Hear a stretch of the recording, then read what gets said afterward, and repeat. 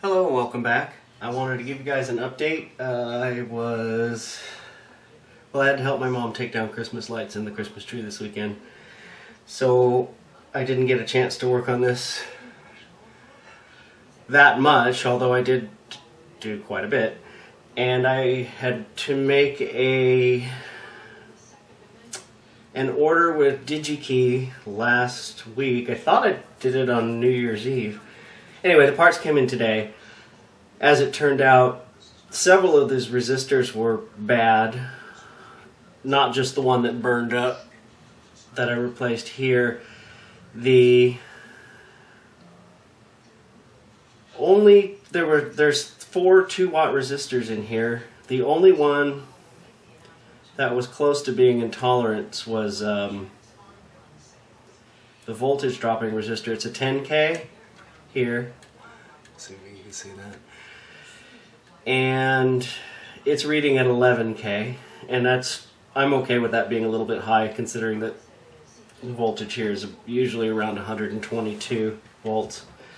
Although better than when I was in Texas, where it was generally 129. Anyhow, I still have to connect this ground wire. I don't know why I keep not doing it. I think because I was going back and forth on whether I wanted to replace this or not. So, let's see.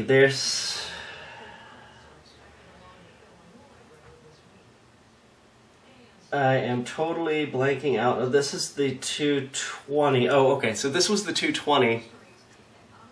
I've been forcing myself to memorize the color codes because I don't know why I've always been lazy about it. Probably because I could always grab a phone or a calculator. But anyway, I have my little cheat card, and I'm, like I said, forcing myself to read it. Anyway, so this 220 was reading at 67. And did I already drop it in the bag? I think I did. Okay. And this resistor here, shoot. See, now my memorizing the colors went straight out of my head. Alright, I'm going to cheat. So that one is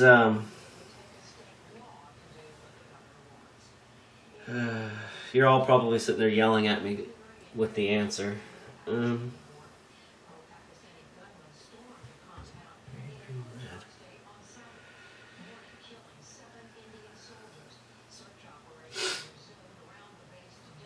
That's not right. Did I put the wrong cap in? Did I put the wrong resistor in there? Oh, brown green. Okay, so here's that makes more sense. Here's an argument not to get colored resistors. That brown on there from back here under the fluorescent light looks gray. Anyway, so that's a 1.5K. This was reading, well, first of all, you can tell it burned up because A, it's cracked.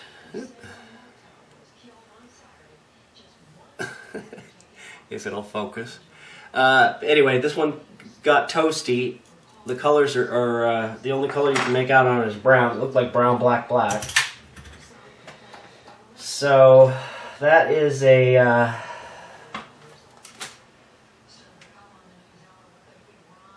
so that one reads at 85 ohms instead of 1.5, and that is the it's a bypass? No. Oh, it's a filter. And the other one, the black, red, the 1K, where'd my pointer go? The 1K here was not out of tolerant, was 25% above, which, you know, we're used to with these old carbon resistors. Anyway, so I just went ahead and replaced it. And I got all of the caps done. I obviously did not restuff them. These things were just, you know, I had such a hard time. Well, I'm sorry about that. I didn't realize I hadn't cleaned off my memory card.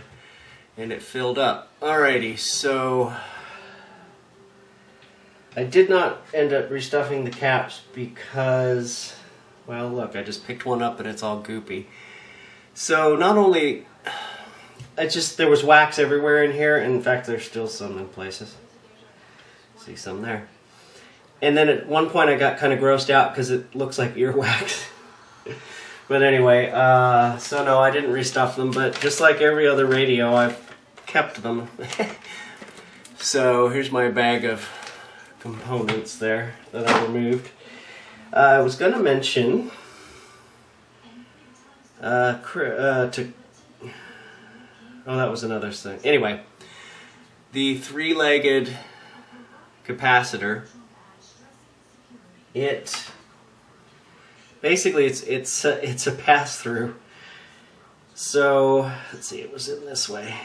So this this lead here just passes through to here, and then this one, and then the capacitor is between these two. So what I had done, let's get that out of the way, and there's a link in the description to the Philco radio.com tech tips. So I just basically put a wire from here to here, because the 22K bridges over to here, and then put the 0.01 between here and ground, and that's what, oops, sorry, you couldn't see any of that. There, and then here to ground. That's what they described to do on the Philco radio page. Now the reason for this, you'll see if you go ahead and go to that link, you'll see the reason for this was, well, somebody else had said they were saving a 3-inch piece of wire, which they were doing, but according to the page, by doing this, it lowers the it's an induction thing because it's an FM circuit. So I guess we'll find out how well it works without it. What else did I do? So all of the caps are done. And I redid this one, I just said that. Got lost there because I had to go clean off my memory card. So, two things I did that I want to make note of in a video especially. This cap here and this cap here, they're 0.01. They were both stuffed underneath this wafer, the switch. And they went to a grounding point down here, buried underneath the switch and several wires. And so I moved them to this grounding point here. So it was this one, this 0.01, and this 0.01. They were stuffed underneath the switch because I could get one of my clippers down here to clip the wire, clip out the caps, but there was no way I was going to be able to get. I guess I could probably have gotten my soldering iron down there, but there would have been no way for me to well, I don't know. I would have had to take this off, which I suppose I'm going to need to take this tuning condenser off of there to clean. I'm a little nervous because these coils here, the FM coils, you know, they're pretty adamant in here about not disturbing them. As it is, if I have to do an alignment, I got to figure out what I'm going to do, because to do the alignment, this is one of those things that requires one of those tools that Dennis, in one of his videos a long time ago, I think he was working on an RCA. It takes one of those, one end of the slug has got a ferrite rod on it, and the other end has got a brass rod, and you pass them through here, and depending on what comes up, I think on your, I'm not sure if it's the oscilloscope or if it's on the VTVM, then you have to bend these slightly, separate the whatnot stuff. Well, I'll do it if I have to, but anyway, stuff that freaks me out, I guess, because I've never done it before. So all the other resistors are either right on. One of these resistors is right on, which scared me, because usually they drift or they're not quite, you know, exact on value anyway. Some of these have drifted, but they're in really hard to reach places, so I'm going to leave them. Also, there was an 882K FM. Has to do with the FM circuit. It is...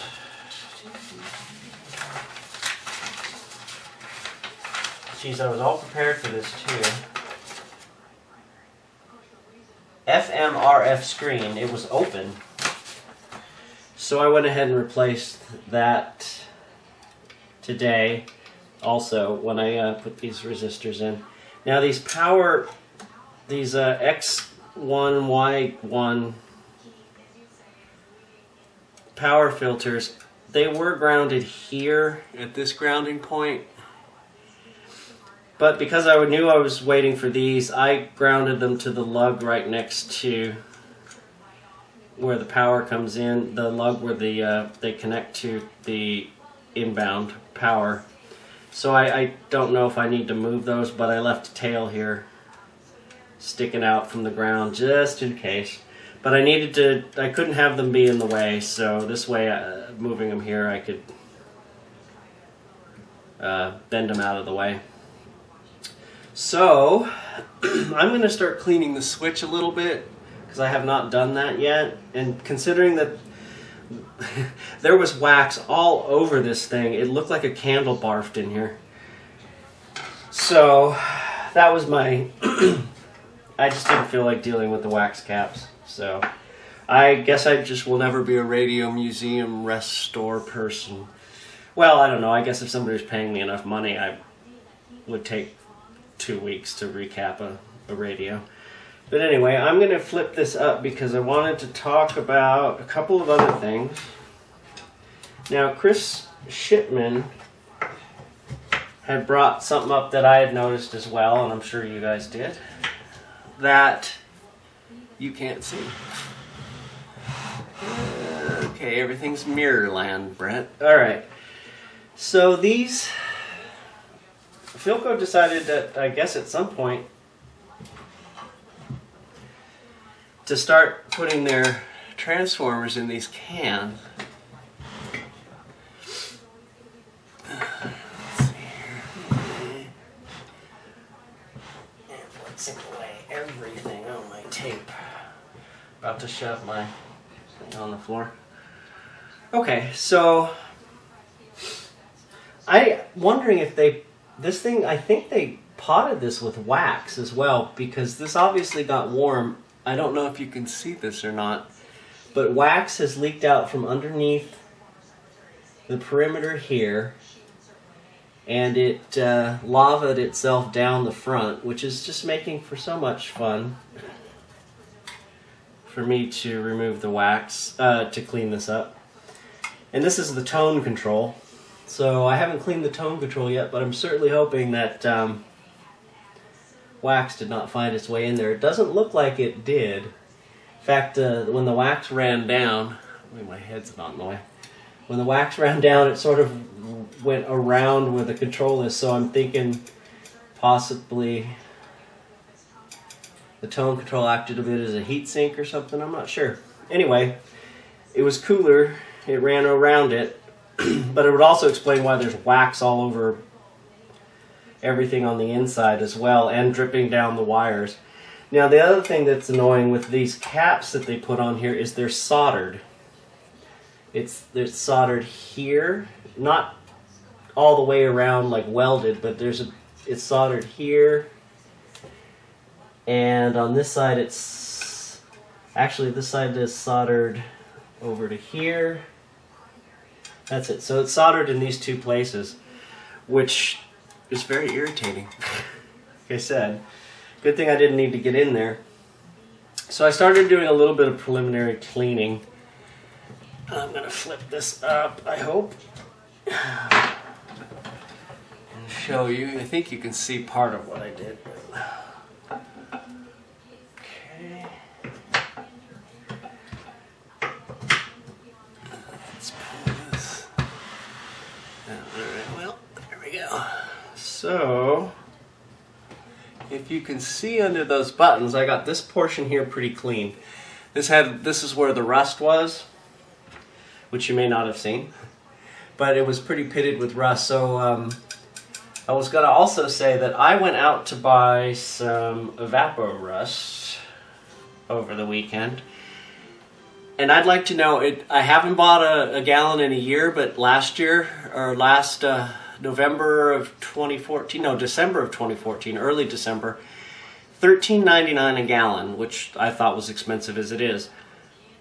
It's $23 a gallon now. So I decided I'm going back to navel jelly. Now, an interesting thing I was going to point out about navel jelly as I ramble on. Home Depot was out of the Loctite, which is what I usually use, and I needed Gojo, so I went over to O'Reilly and they had Permatex, and I've always used the Loctite, but I'll tell you what, this stuff has got to be at least twice as strong as the Loctite, because not only did it burn like crazy when I got some on my finger.